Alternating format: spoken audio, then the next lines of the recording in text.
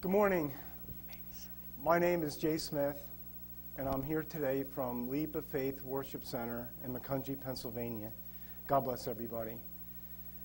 Let us just bow our heads and lift our hearts to the King of Kings and the Lord of Lords.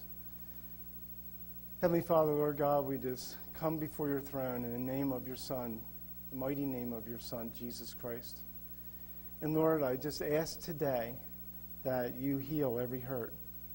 And Lord, I ask that you forgive every sin.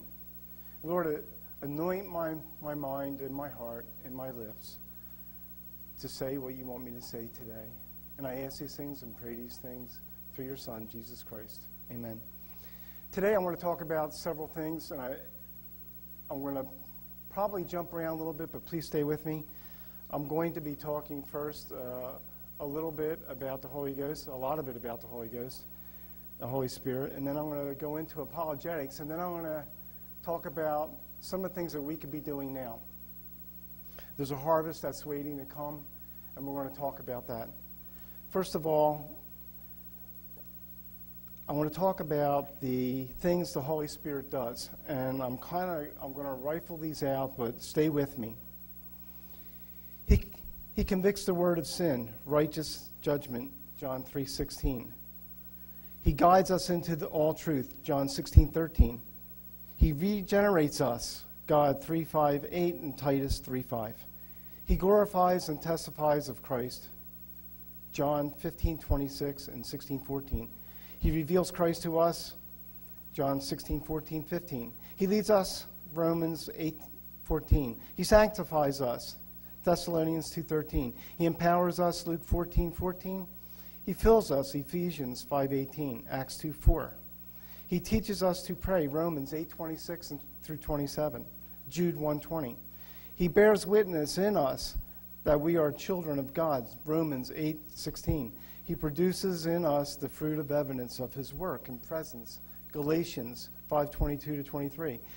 He distributes spiritual gifts and manifestations, his presence and through the body, 1 Corinthians 12:4, Hebrews 2:4. He anoints us for his ministry. He washes us and renews us, Titus 3:5. He brings unity and oneness to the body, Ephesians 4:23. And there's more. I have no stories to tell today. I'm not a storyteller, but I am going to be talking about what God has given me.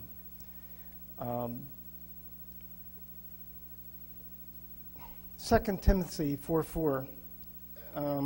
Reading this from the NIV, New International Version. They will turn their ears away from the truth and turn aside and listen to myths.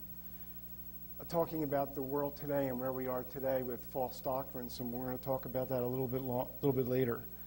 In Daniel 12:4, in the King James Version, it says, "But thou, O Daniel, shut up the words and seal the book, even to the time of the end. Many shall run to and fro, and knowledge shall be increased." And we'll be talking about where we are going into eschatological times or end times. And more on that is in Zechariah. "And this shall be the plague which the Lord will strike all people who fought against Jerusalem. Their flesh shall dissolve while they stand on their feet. Their eyes shall dissolve in their sockets, and their tongues shall dissolve in their mouths." And my grandfather, who was a farmer, probably, or maybe his father, wouldn't know exactly what that was, or maybe understand it at times today in 2012 and going into the 21st century. But when we have a nuclear blast and there's a Holocaust, if it happens and we're near it, that's what will happen to us. The heat will be extreme to a level that it's hard to believe. It will melt us. It will melt our eyes out. It will melt our mouth. It will melt us. We'll be going vaporized within seconds. It was foretold by God to Zechariah. Revelation 9:16 says, "Now the number of the army of the horsemen was 200 million. I heard the number of them." You know, when John was talking about that, he said he heard the number. Right now in China, they have 200 million troops ready to go. And we now know that there are other countries around the world that aren't too friendly with the United States and other countries, especially countries that believe in Jesus Christ. Having said that, as a prelude to what I'm going to be talking about next, I'm going to be doing a slideshow that maybe will explain it a little bit easier and give you a visual idea presentation. And the first slide says, it's from 1 Peter 3:15. But sanctify Christ as Lord in your hearts. And I'll be talking a little bit later about sanctification. Sanctify the Lord in your hearts, always being ready to make a defense to everyone who asks you to give an account for the hope that you have in you, yet with gentleness and reverence.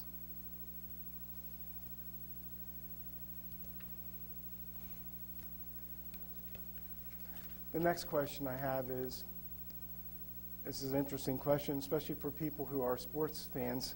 One of 4 players voted MVP 4 times, and according to WinShares formula, is the greatest catcher of all times. He's quoted constantly saying, "It ain't bragging if you can do it." And if you said, "Yogi Berra, you were right." I think about people that I know within my church and people that I've met that are ready to go out and talk to people and try to gather the harvest in, and the people who have never heard the saving grace of Jesus Christ, or people who haven't been to church in 20 years and maybe want to come back, or people who are not believers. They don't understand who God is. They've never read from Scripture. They've never had anyone talk to them. And yet there are people that I do know and that actually aren't prepared to do that. They're not ready. They don't know the answers to the questions that people will have. And that's one of the things we're going to talk about today. Apologetics. Apologetics, it comes from the Greek apologia, and it means a defense. So when these people are talking to you, and there's someone who doesn't believe in God as we know him, doesn't believe in Jesus Christ, or thinks that God is everywhere, apologetics is a study that we do, an understanding that we do through the Holy Spirit, and also something that we will watch maybe on TV like today, or we will sit in a church and pastors will minister to us and educate us, or the Holy Spirit when we're reading our Scripture.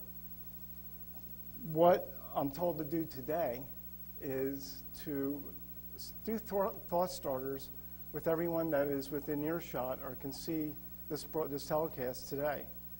Apologetics is a study of Scripture. It's a study of the defense that we have and understanding that we have, that we can help people get ushered into God's kingdom.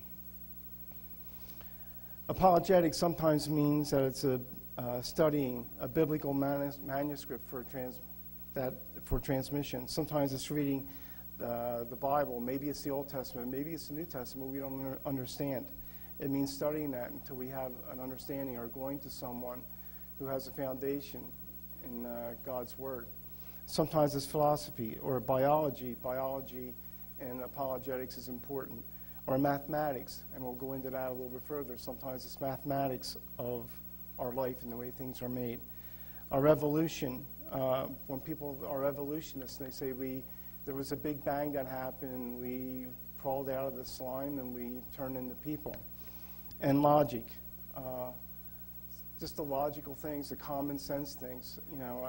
My title of this talk today is Apologetics from a Farmer. I was raised on a farm. And the farmers that raised me, we sat 18 people around my table at dinner time and read the Bible every day from that table. And the way that it was read was taken right from Scripture.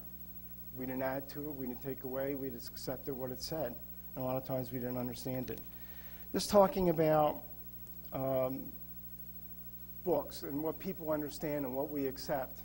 The New Testament comparison with other historical texts.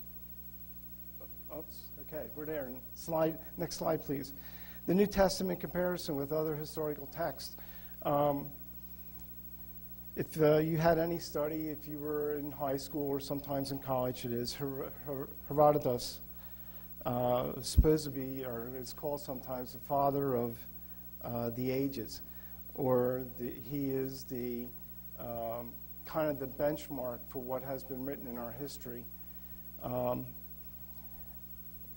His books were written at 400 years before Christ, and looking down into other books of history, we'll find books that are accepted by society and all different societies all over the world that were written, and 1 or 2 or 3, and in this case there was 8 books that were written, and they were written 13. This particular book I mentioned, Herodotus, it was 1,300 years after he lived, and it was accepted. It's accepted in all the major places of study, colleges and universities around the world.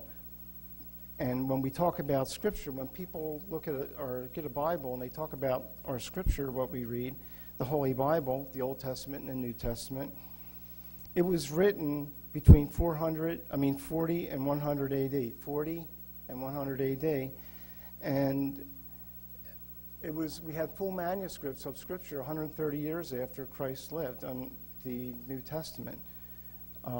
It was written in Greek and Latin and other languages on 3 different continents, and the time span between all of that happening from the Old Testament was 900 years, the New Testament was 300 years in all those places with that many copies, 5,000 copies distributed throughout the world. Right now there's more Bibles printed and in circulation than any other book, all the books put together in almost every language in the world now. Or it might include, apologetics might include astrophysics,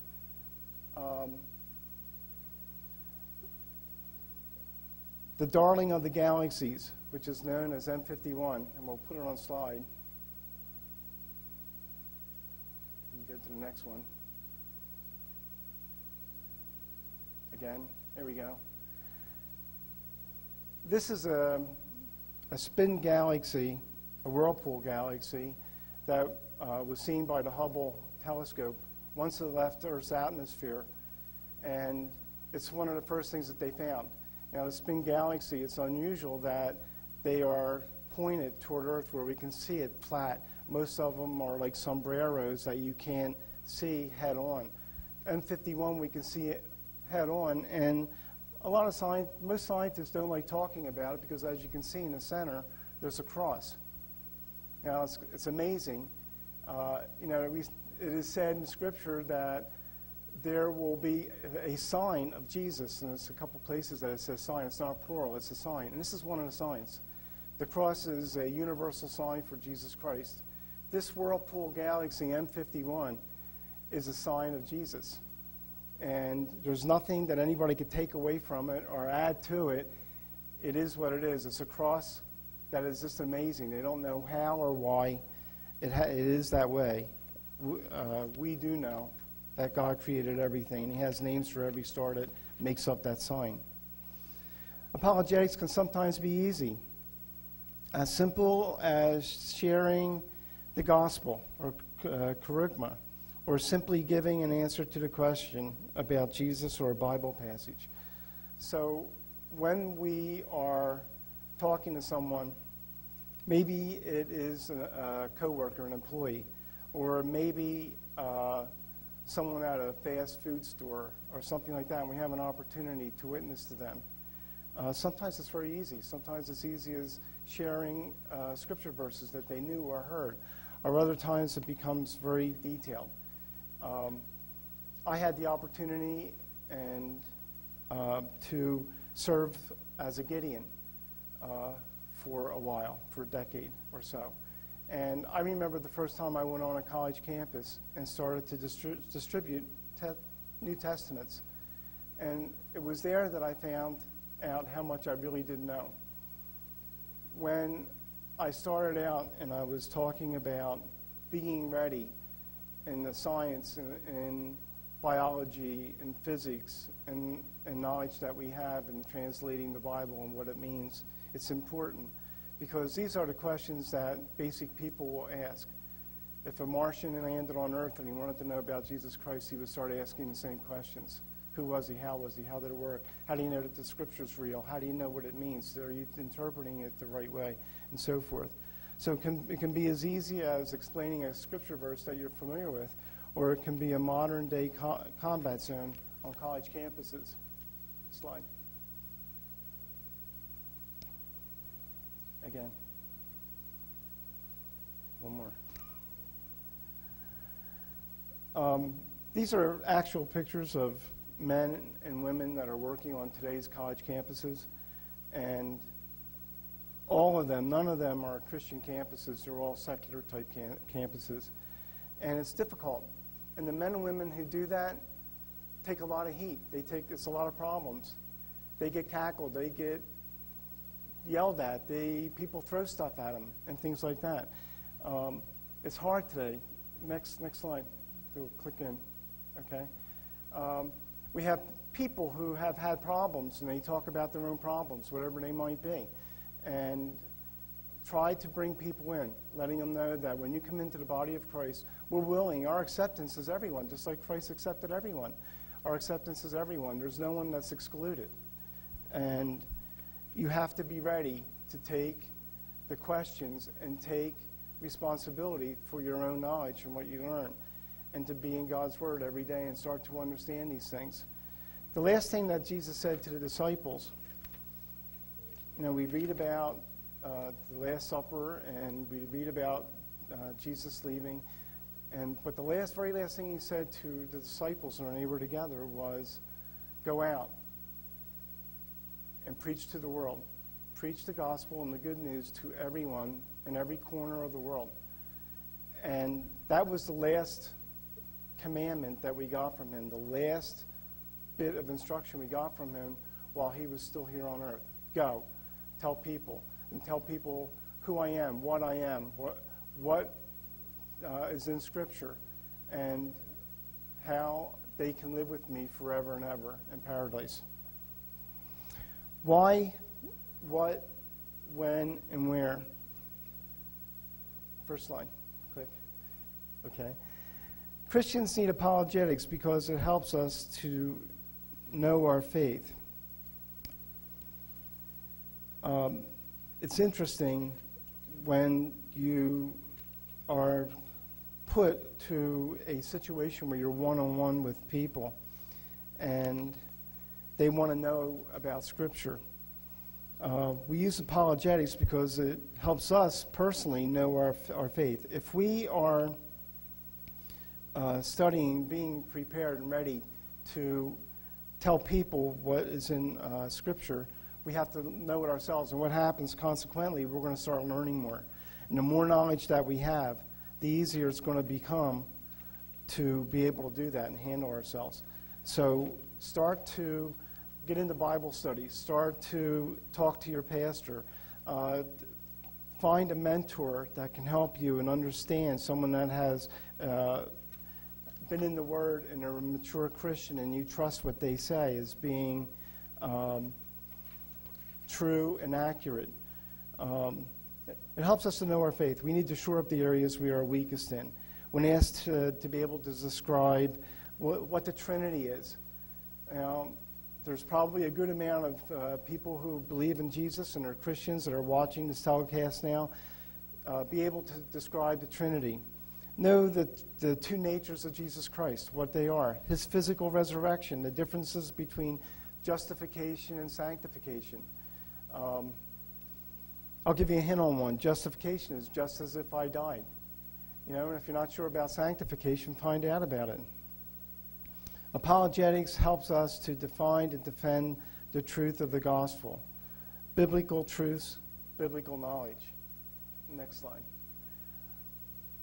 Apologetics, I like this one. Apologetics is an attempt to keep people out of hell.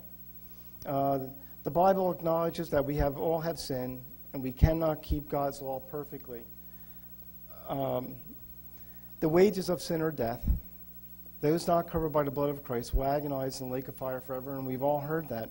But we need to tell them that sin is real, God is real, and that breaking God's law has a consequence. John 8:24 says, "Therefore I said to you that you will die in your sins, for unless you believe that I am he, you will die in your sins." In 1 Peter 2:24, he himself bore our sins in his body on the cross, so that we may die to sin and live to righteousness, for by his wounds we are healed. Now, I know we understand that, but you have to understand what that means and be able to explain it. And the first thing that I said when I started talking was, I quoted scripture from 1 Peter 3:15, which is, always be ready to give an answer to whoever asks, what is the hope that you have in you? And be able to do it with understanding, patience, tactfulness, but most of all, compassion. It's important because it may be the one and only time that anyone would hear what you're saying. You may never see them again. They may never hear that again. So it's important to know these things. We need apologetics in today's distorted, politically incorrect world, in our world culture. Televangelists, and we've heard televangelists recently, and especially in the past decade, and the scandals that happened, both sexually and monetarily, it's a disgrace to Christianity, and we all know that, and hopefully we're beyond a lot of that. And I guess you know some and seen some and probably read about them too, and we're appalled when it happens. The Catholic Church recently has had a problem with scandals and some of the things that's happened to them. And the many have to sacrifice what's going on for the few that have made problems. On top of that, the media is very biased against Christianity. You will see negative opinions on Christianity promoted everywhere. We saw some of it in this last election that we had. So we have to be careful, and we have to know what the truth is. The other thing is we need apologetics because there is a constant threat of apostasy. Pluralistic thinking, pluralistic meaning that it's one God. We all believe in one God. Well, we do not believe in one God. People think when they're praying to certain names of God that it's the true and actual God. That's not so. Some of them are not the God that we know. So we have to be careful. We have to be able to explain that when we're talking to someone that's in a faith that is not a true and actual faith, and they don't even really understand who they're praying to or who the God is. So we need apologetics to be able to be ready to be able to answer that and make known who the true God is and why. There are church actual denominations. There's a denomination that actually paid funded in the very beginning in the year 2000, $500,000 for to have a gay movement within their church and have gays in the pulpit and gay couples in the pulpit and so forth. In Romans 1:18 through 32, it says absolutely not. God doesn't want that. That's not how his creation is. And we want to draw these people who are gay and people who are fighting that. Our churches are like hospitals, and it's not just the good people who come in. Good people do come in, but it's meant for everyone to come in and find out. Again, God's last thing, his last command to us was to go out and reach people and bring them to him. And it means everyone. It's not just the people who are good and the people who were raised in the church. It's people who have been on drugs and can't get off. It's people who have problems with alcohol. It's people who are lying and can't stop lying. It's people who gamble. It's people, whatever we do as a people, we have all these things facing us every day in the newspaper, on billboards, on TV, in the movies, everywhere. We fight it every day.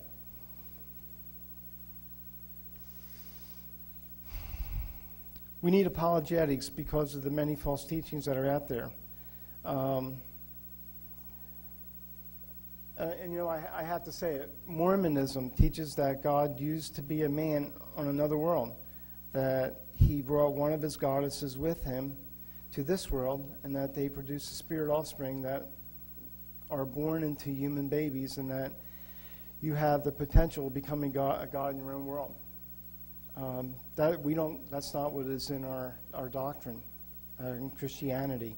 Jehovah's Witnesses teach that there is no Trinity, that Jesus is Michael the Archangel, that there is no hell, and that 144,000 people will go to heaven. Atheism denies God's existence, openly attacks Christianity, is gaining ground in public life. More and more people are becoming atheists. They believe that there's science is, the Big Bang Theory, and that we've actually evolved, and there really wasn't a God that created all this. And when you run into those people, when you talk to those people, you should be ready to give a reason why you have the faith and trust in God that you have. The dead, a lot of people, spiritualists, want to communicate with people who have died, and there's witchcraft and things like that. And they preach against Christianity and the real, true God, and how spirituality really is. Even within the Christian church, there are false teachings. We can see that from both within the Christian church and outside of it. False teachings are boomerang believers, non-believers, and they're all over the world. So, as a believer, if you're watching this, what do you think? How are you grading yourself? How do you grade yourself? Next slide.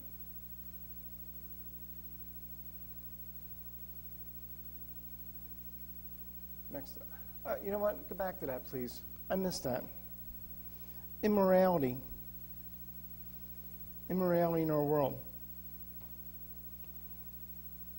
If you don't have any belief in anything, if you're not believing in God, where's your moral compass at? Where's your salvation? If there's no moral compass in you, you probably would believe anything. And a lot of people that you will talk to or see or run into are in that phase. They believe in good karma.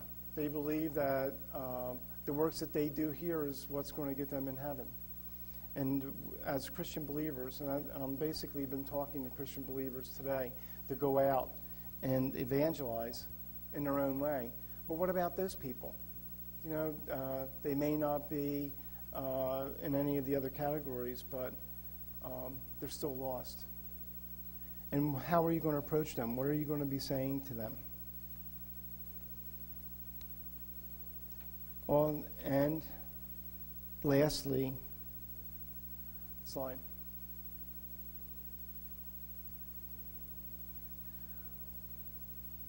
Oh, go back. Do you personally think that Christianity is under attack in the world today? And I brought up some points, and I kind of rifled through them. And I rifled through Scripture. I rifled through the Holy Spirit, where we saw Him and what He does for us. But what are you thinking while you're in church and you're listening to ministers give the word? A lot of times it's to go out. It's giving you information to be able to go out and reach other people. It's arming you with information that you can be using to draw people into salvation with God. Basically, and the ultimate is we unite in church to fortify ourselves, to learn things, to grow, to a lot of times satisfy the hunger of what we want to learn and our knowledge, and we go to places where we can get that. But where are you at? What do you think is happening? And slide. Okay. Slide. What are you doing about it? What do we do on a day-to-day basis? Are we watching shows like this one? Are we listening to pastors? Are we consulting the pastors of our church? If you never believed in God or you're seeking, who have you gone to? This is a good time to find out. It's a good time to search and find a church. If someone has talked to you before, it's a good time to approach that person and find out what it's about. If you have a Bible at your house and it's something that you use to make a promise on and you never read it, you've never opened it up, this is a time to start to look into a Bible and start to find out, where do I start? Do I start in the beginning? Do I start at the end? Do I start in the middle? What do I start reading? What sounds good? It's not usually a good idea. When was the last time we gave a tract to someone? When was the last time we invited someone to go to our church? You know, too often we have neighbors that are, while they're grooming their lawn on Sunday, we're in church being fed. And a lot of times we think, well, I want to worry about my wife and my children. If you're married and you have children, you want to make sure that they go. But when was the last time you reached out to one of your family members? What about them? What about your sister? What about your brother? What if you're a Christian and you have unruly children? Well, I have children. We have 4 children, and 2 of them are out of the house. What about them? Do they believe? When was the last time we talked to them about the saving grace of Jesus Christ and what it means? Always be ready to give a reason why. I'm going to go back to people that we have contact with, the people that we work with. When was the last time we invited someone that we work with to come to our church? You know, when was the last time that there was a Bible study in our church? When was the last time we participated in something that was social in our church and invite someone to come? When was the last time that we looked at tracts and we read Bible tracts that we understood what they meant and we looked up the verses to make sure we really understood it? When was the last time we went online, we Googled something that had to do with apologetics? Apologetics is the defense of our faith. So when was the last time we looked to see how do we actually defend our faith? This was a tough sermon to teach for me because it was set in a scholastic kind of a setting. It wasn't something where I just was able to flow through and preach it. This is what God gave me today to talk about. And it's difficult because it is different things. It's Scripture. It's knowledge of Scripture. It's different people. It's every walk of life. It's everyone that we will come in contact with. And I'm trying to kind of shotgun blast in one 45-minute segment all the things that we can run into. If you're going to take away something from what we're talking about today, take away the fact that if you are a Christian, and if you are a Christian, and if you are sold out to Jesus Christ, this is a wake-up call. For me, there is no tomorrow. And if you pick up a newspaper, you read it, it reads right out of what Scripture says. And we are coming into the final times, and everyone preaches on that, and we are. You know, if you watch televangelists on TV, a lot of times what they're talking about are the eschatological times, the end times, and eschatology. Well, we're there. We are there now. The next slide. All right. What are you doing about it? When is the last time you witnessed to anyone or invited someone to church? If not us, if we don't do it as Christians, then who will? Who will do it? And the next slide. Next. Really, if it's not us, who will do it? Who will do it? And just to go back over some of the things that I just want to just circle back around to what we were talking about. 2 Timothy said, they will turn their ears away from the truth and turn to myths. If we don't get to them, they're going to believe whatever story that they hear. If we don't talk to them, they could believe in science. They could believe in things that we know are not biblically based. If we turn away from them, they will be lost. They'll be cast into a lake of fire. You know, when we, at the last time, 1 Corinthians 5, 9 through 11 says that we're going to have to account for the things that we did as Christians. We'll be called into heaven as a Christian, and then the wood, hay, and stubble versus the gold, silver, and jewels will be in heaven. We'll see them. Those who were saved and went to church on Sunday and maybe went to the affairs of church when it happened and participated in everything in church and never one time witnessed to anyone or brought anyone into church, you could be wood, you could be hay and stubble. The people who went out and evangelized their neighborhood, evangelized where they worked, went on mission trips. These are the people who are going to have the gold crowns and the silver and the jewels to lay at the feet of our Savior. The wood, hay, and stubble people, it's going to take them a few years to get that scent off of their clothes when we're in heaven, and we'll know who they are. If you are a Christian and you're proud to be one, and you realize that you are sold out to Jesus Christ and that you are saved and you expect to live eternity in heaven with Jesus, remember there will be a Bema award ceremony, and you'll be there, and you'll have the opportunity, and everything that you did for Jesus and everything that you missed out on will be shown to you. Every mistake that we made. Now, I'm rusty at this kind of presentation. I know I made a lot of mistakes. It's nervous for me to do that. But on one-on-one, I'm a tiger. I'm an evangelist when I talk to people. And I have a heart. Start to soften your heart up for people that you know. Soften your heart up, just like they're your own children or your brother and your sister, because they are. And one of the things that I do not want to do is spend my eternity thinking about the neighbor who I asked 2 or 3 times to come to church with me on Sunday, and knowing that he will be at a place that's going to be unbelievable. He will be in a place that, Scripture says there'll be gnawing of teeth, and there'll be constant pain. And they will not know who Jesus Christ is. They won't know that there's a God.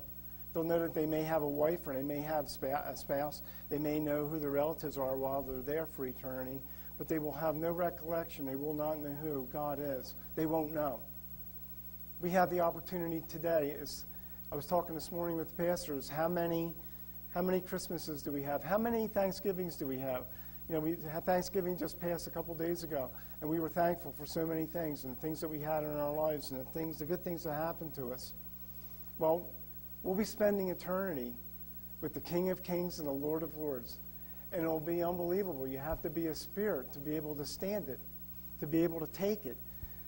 I don't want to be in eternity, and I hope you don't either, brothers and sisters in the fellowship of Jesus.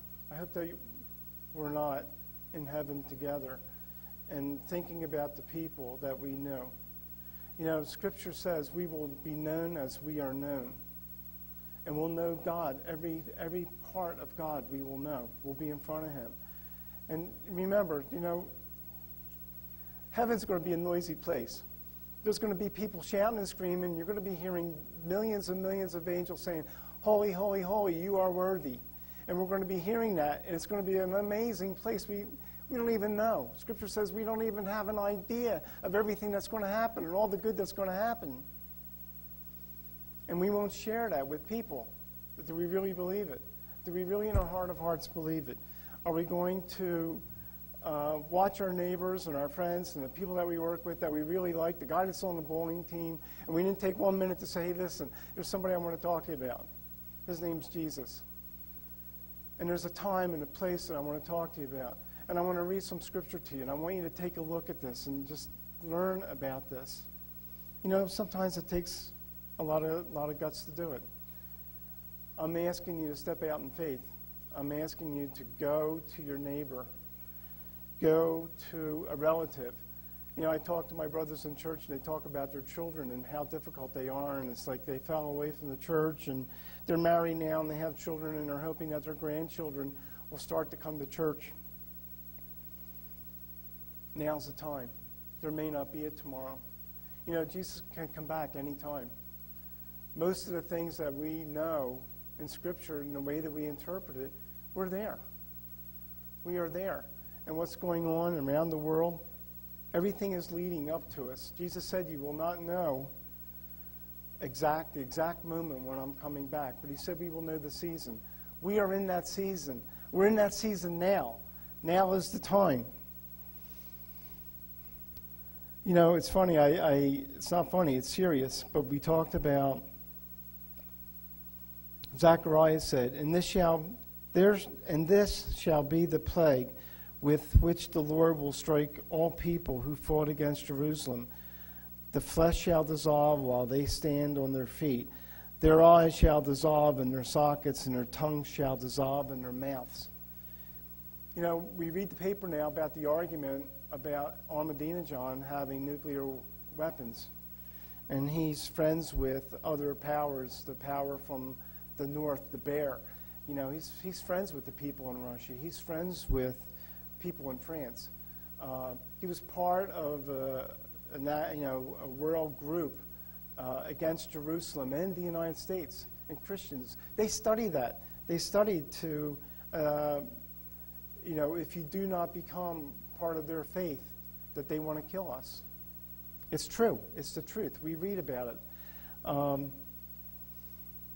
The explanation in Zechariah 14:12 is what happens when an atomic bomb hits. Well, we're there. We're there. These countries, within months probably, will have nuclear capability. And their capabilities will be directed toward Jerusalem. You know, I talked about M51. Scientists right now are starting to say, hey, the Milky Way could be like the center of all this. The Milky Way could be the center of all the other galaxies. It seems like it's the center. Well, now they're starting to say, well, it is the center. And then they find whole galaxies like M51 that has a cross in the middle of it. You know, and the scientists that are agnostics or they don't believe that there is a God are starting to think, well, maybe there is a God. You know, that could be one of your neighbors, actually. So now they're saying that the Milky Way may be the center of the universe. And if the Milky Way is the center of the universe, we know that our solar system that we're in is the center of the Milky Way. Pretty close as far as we can tell. We're in the center of that. So apologetically, we are in the center, potentially, of the known universe that we can see. In the center of the Milky Way, which is our Earth, which is the fourth planet, which is in the center of our solar system. It's kind of interesting, isn't it? You might think that somebody had a plan to do that. And then in the center of our Earth could be where Jesus is going to come back and reign from. You know, it could very well be Jerusalem. So now we're thinking that the center of the universe, the center of the Milky Way, the center of our world that we know is Jerusalem. Revelation 19:16 says the number of the army of the horsemen number 200 million. It's just ironic, I think, that the number of troops that are on the ground now, we hear the key word, we hear the words now, boots on the ground. They have 2 million soldiers on the ground. We already knew that because Revelation said it. And he said it again. He says, and I heard him say that when he was writing that. He heard him. He heard right. 2 million. It was probably, he couldn't even imagine what that number was of people. And guess where we're going to end up? You know, there's an Armageddon. Christians are cheering Jesus' return, and other people think it's going to be something that's going to be devastating and just unbelievable to take. I'm going to close with this prayer.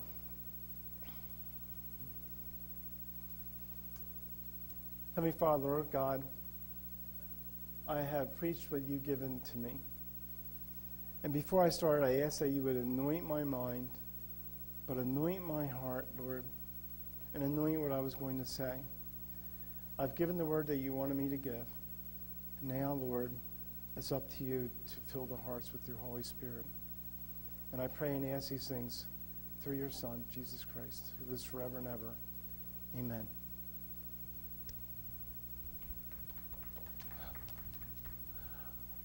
I'll tell you what, I have never been